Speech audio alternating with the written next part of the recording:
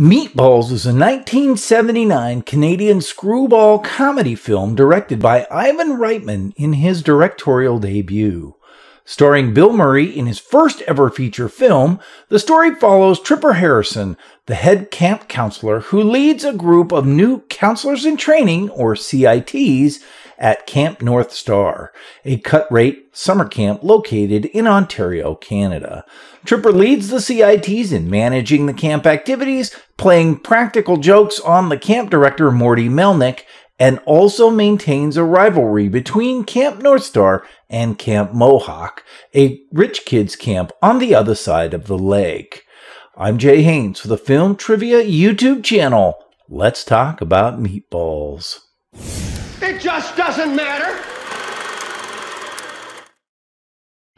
This film was the breakthrough film role for Bill Murray. John Belushi actually convinced him to accept the role by pointing out that it would be his first film and that he would be the star.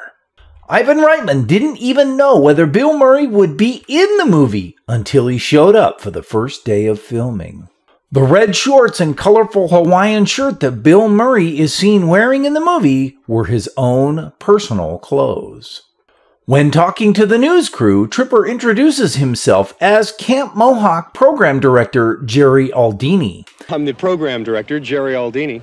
Jerry Aldini is the name of Bill Murray's lounge singer character on Saturday Night Live.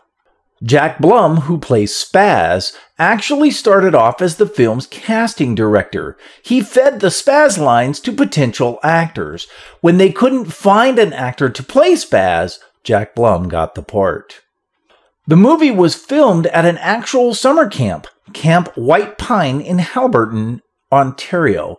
Most of the extras in the film were actual campers and counselors of the camp, and most of all the locations were actual camp facilities.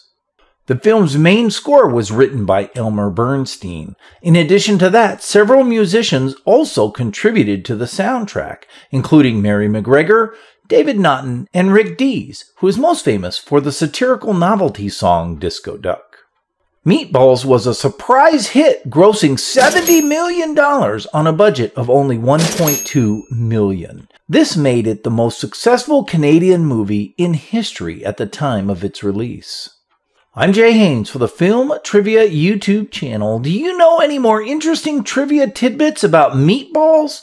If so, let me know in the comments below. I would love to hear them. Also, please do me a favor and like this video, and if you haven't, subscribe to the channel. Don't forget to click the little bell icon for notifications. Videos come out twice per month.